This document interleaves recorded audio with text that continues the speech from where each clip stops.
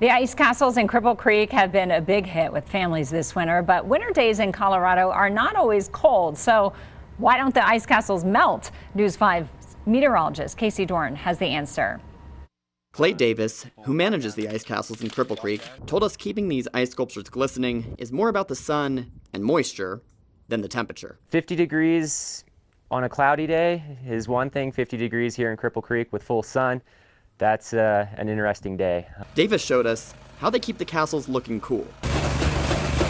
After we open to the public, it's always adding more, adapting, maintaining. Every day we're maintaining this thing. We have machines to take care of the floors when we run water.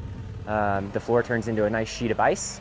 So we have to groom the floors, turn it into that nice crushed ice for people to walk on. Like I said, we do that daily, knocking down icicles that are too low. And as for the castles themselves, Davis says they're somewhat self-sustaining due to their size. They're pretty resilient, actually. Once we get to a certain level or height and size with these structures, they actually just maintain themselves for the thermal mass of them. Meteorologist Casey Dorn, News 5. The ice castles will be open through March 2nd. Tickets are available at icecastles.com. They recommend you check the site before you go because the hours of operation can vary. Well,